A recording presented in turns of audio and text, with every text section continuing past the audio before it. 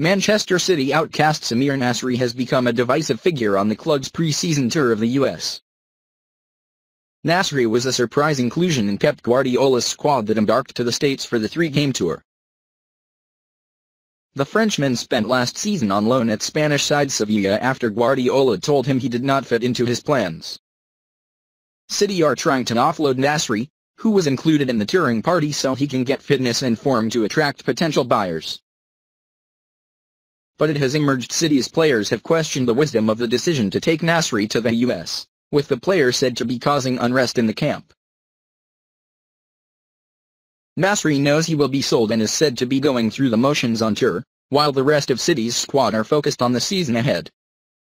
City are having trouble selling the players Guardiola does not want, with £120,000 day week midfielder Nasri having become one of the hardest to offload.